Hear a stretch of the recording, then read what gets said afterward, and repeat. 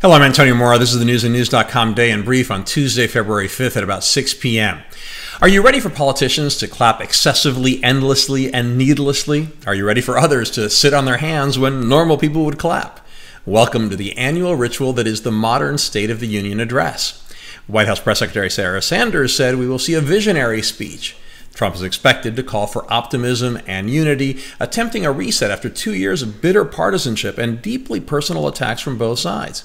Calling for unity while threatening an emergency declaration to build a border wall, though, doesn't seem like a recipe for success.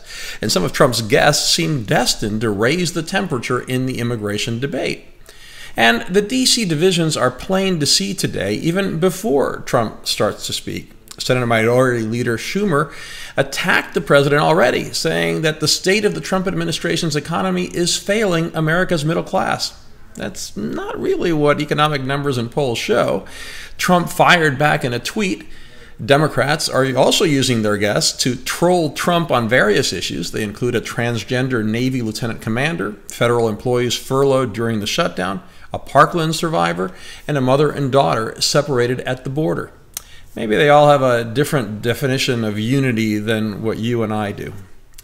Stacey Abrams, who narrowly lost her bid to be the country's first woman governor, will deliver the Democratic response. It is a very rare case of that honor going to someone who is not holding a major political office.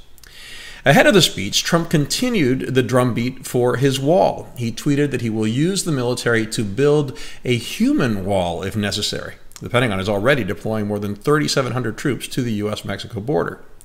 Trump is expected to use the State of the Union to again trumpet the near total defeat of ISIS in Syria, but U.S. officials are concerned the terrorists are playing the long game, lying low and waiting for the U.S. to leave. Today, the top general in charge of U.S. military operations in the Middle East testified before the Senate that Trump did not consult him before announcing he'd withdraw troops from Syria. Republicans in the Senate had again broken with Trump on Monday, supporting a measure that opposes abrupt U.S. withdrawal from Syria and Afghanistan.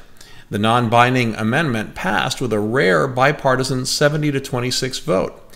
Senate Majority Leader Mitch McConnell said Islamist militant groups in both countries still pose a serious threat to the U.S.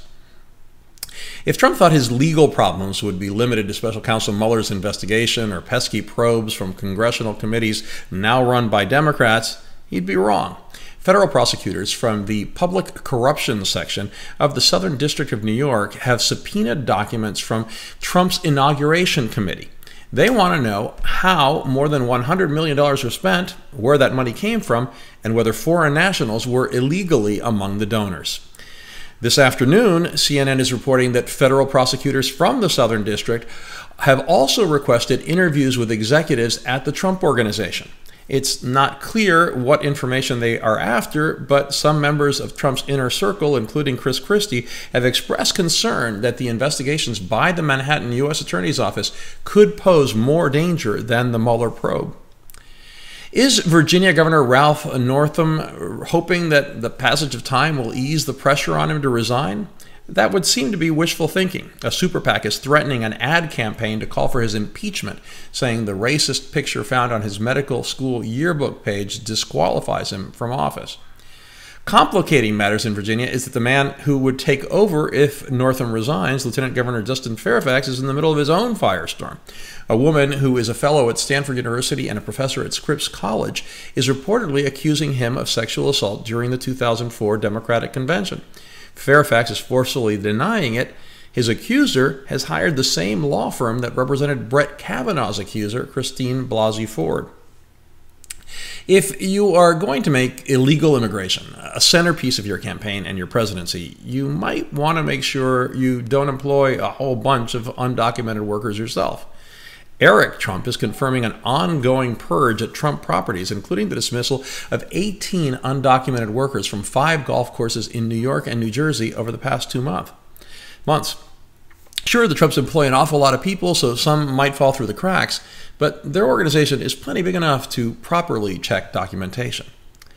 The international and domestic pressure on Venezuelan dictator Nicolás Maduro to step down is mounting. A group of major Latin American nations and Canada are urging the Venezuelan military to back the country's interim president, Juan Guaidó. Maduro's defiant rhetoric is escalating proportionately with the pressure, threatening a civil war and warning Trump will stain his hands with blood if he sends troops to Venezuela. Today, Maduro also threatened to imprison Guaido, a move that could trigger international intervention. The Russians just said they don't want a new arms race and that we are not in a new Cold War. But today, the Kremlin's defense minister said Russia must develop new missiles. We also heard the Russian Navy has mounted a new weapon on 2 warships. It reportedly fires a beam similar to a strobe light that disorients those targeted, disrupting their eyesight and making them hallucinate and vomit. Remember when President Obama ridiculed Mitt Romney for saying Russia was the biggest geopolitical threat facing America? It sure seems Romney was right. A CNN investigation claims the Saudis and their coalition partners have transferred American-made weapons to all sorts of extremists in Yemen, including al-Qaeda-linked fighters. They've even gotten into the hands of the Iranian-backed Yemeni rebels. Finally, an astronomer is doubling down on his claims that an alien spaceship flew through our solar system. He's also talking about how the discovery of alien life will transform our lives. Now, before you think this is some crazy crank talking about aliens in Roswell or Area 51, it's Harvard's top astronomer. We have all those stories and much more updated around the clock 7 days a week on newsandnews.com, where you will find all you need to know in one place.